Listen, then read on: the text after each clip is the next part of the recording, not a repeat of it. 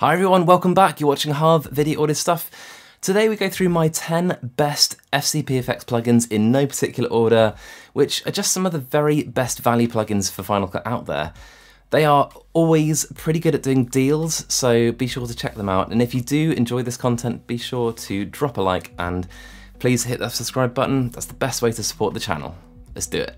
So of course we start with the finishing plugin, and let me be clear, this is not a plugin for grading your footage. This is one that you would apply over the top of an entire project to finish it. So when you shoot footage in log, this footage for example is Canon log, you would apply your lookup table before, and I'm going with the Phantom Array Look LUTs, and it's the Utopia one which I like the most. When I apply it, you can see it looks quite warm, too warm. So delving into the menu, you can see that you get lots of presets with finishing plugin. Personally, I would just stick with the default and edit it yourself. It's always going to be better that way in my opinion. I've prepared a few tweaks to this version, and if I apply it, you can see it cools down the shadows a bit. It's still a little bit extreme. It's not how I would normally grade. Looking at the interface, you can see there are a ton of different controls. You've got levels, vibrancy, detail, softening, saturation, hue. There's so much here. Let me show you some of the coolest ones.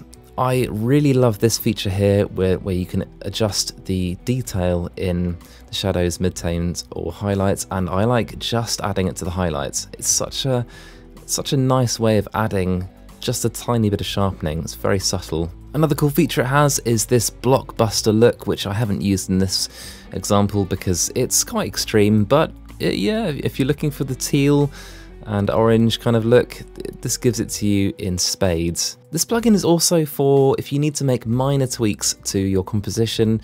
Maybe you need to crop in a tiny bit and tweak it. You can add things like thirds, which is this is just really handy thing to have in a plugin. There you go, that's a really quick whistle-stop tour of the finishing plugin. It just gives you so much control for so little money. It's really quite cool. Warp transitions are some super cool transitions. You've got 3 different examples here that you get in the pack, and they're all pretty incredible. Let's just drop them into the sequence. I'll show you the sequence, what we've got so far. You can see we've got some drums, some vocals, a little gimbal shot, back to the vocals, and then back to the drums. This is going to look kind of inappropriate for this video because, well, you know, I filmed and edited the video, so it might be a bit over the top, but let's, you know, what the hell, let's just do it anyway. I'm going to drop the directional warp in here, in between the drumming and the vocal. Let's move it here, going from the vocals into this gimbal shot, and then I go a warp in there and a warp out here and see how that looks. So the first one coming up is the directional warp, which is going to do exactly what you expect. Kind of stretch the footage in one direction, looks really cool. Then you have the warp in and the warp out. The sci-fi nerd in me loves this kind of stuff. Keyframe replacer might not seem like the most interesting bundle from FCPeffects, but you can basically get hundreds of presets of keyframe replacements with and without motion blur, so you can apply these to anything, and they're actually really cool and really useful. Here you can see just a couple of examples, really simple examples just with text. Obviously apply it to anything you like, really get creative. It can save you a lot of time. Not the most interesting, but these can be really handy. Next is the list plugin, which is very useful for things like product reviews where you've got loads to say about a product and you just need a bit of visual support. So here goes. The things that I like the best about the list plugin are the fact that it pushes me this way to make room for the list. And it's so easy to use. You just drag and drop. It looks really good, and this is all customizable. And like all other FCPeffects, it's cheap, super cheap and good value. Next we have the vignette plugin, which is amazing and something I use on almost everything I shoot. This is probably the best vignette plugin I've ever used. So now I'm going to hand you over to future Harv to demonstrate. I'll wait. Thank you, past Harv. I'm going to pause you there. And as you can see, I've loaded an instance of the vignette plugin on top, and it's interestingly, it's not an effect that you load onto the clip, it's actually an adjustment layer that you load on top of the clip. So that's kind of handy. It keeps it separate, and you can load it onto your whole project if you want to. As you can see, there are tons of options that we've got. So if I click up here, we can preview the area, which won't be affected by our vignette. And of course we can change the angle, opacity, curvature, width, height, feather, all of those kind of things. I'm not going to bother right now, I'm just going to show you the coolest things that this plugin can do.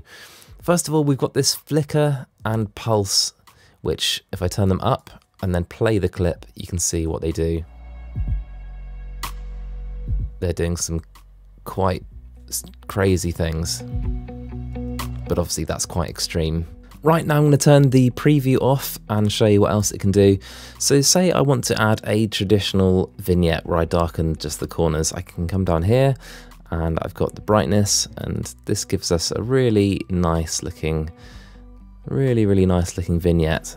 Very traditional. But a really cool thing that I love is that you can adjust the inside and the outside separately, and this means we can do some really cool things. So let's take this inside brightness. This has become a favorite of mine. So instead of darkening the corners, I'm just adjusting the inside brightness, and it kind of just gives, in this shot, it gives me a bit more of a glow. It basically makes my light look higher powered than it really is. There's some other really cool things we can do with this, so let me just adjust the contrast down slightly and the saturation up, and we get this crazy looking shot that I don't think I would use, but pretty cool looking. And you can do the reverse, and you can say desaturate around the vignette, and that really draws attention to the inside. Again, not something I would use, but you know, maybe just a little bit draws the attention into the center of the frame. And then other really cool things we get are, you can defocus, and this is the closest to, say, a lens blur, and that can give us a really extreme result, or we can just use this subtly, whatever suits you. And then we get into the really crazy looking effects. We can do a color blur, and this to me looks a little bit like a 70s TV. We've also got this angle blur, which blurs things in a kind of linear way. And then we've also got a circular blur, which is really crazy looking. And then the channel blur, which is a really unique look. I've never really seen this before. And aside from all of these things, we can adjust the colors in the outside and inside separately, the shadows, midtones, and highlights. There's just so much to get your teeth into. It's simply the best vignette plugin I've ever tried. Attention Grabber, as the name suggests, gives you tools for grabbing your attention, like this pointer, which, you know, they're all very customizable. And then there's this attention grabber shape, which I think is particularly cool. For me, this is going to be most useful for product B-roll, where there's not too much movement in the shot.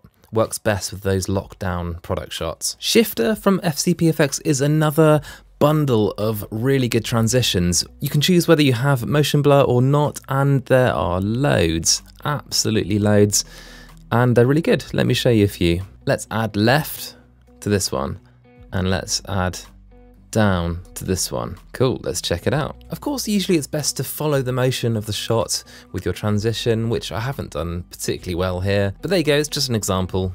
Being a pasty Brit, I've long since been a fan of the Skin Smoother plugin from FCPeffects, and now there is a version 2. Whilst I loved the first version, it was a little cumbersome, the fact that you had to scroll through a number of different skin colours to find the one which closely matched yours. Luckily, now it's far, far better. Let me show you. So I've positioned the Skin Smoother plugin after our grading plugins, and what we're going to do is, firstly, we're going to add a color mask. Then we're going to take the dropper tool and just drag on a large area of skin tone there. Obviously I don't want to overlap any hair at all. And that's it. Of course we can view the masks and see how much of the area we've actually captured. There's a little bit over here on the left, but that won't be noticeable. So I've isolated quite a lot, and now we can start editing. So firstly we can do the smoothing, which you can go overboard so easily. In fact, I'm just going to zoom in here. Handsome. Okay, let's start smoothing. So I'm just going to add a little bit. Obviously we're really zoomed in here, so any smoothing is quite exaggerated. So I'm going to add a little bit of smoothing, and then I'm going to turn the overall mix down so it's actually not affecting it that much. So that's with and without, with and without. Very subtle. I could actually dial it up a tiny bit more. Okay, I'm just going to make a couple of other adjustments to improve things.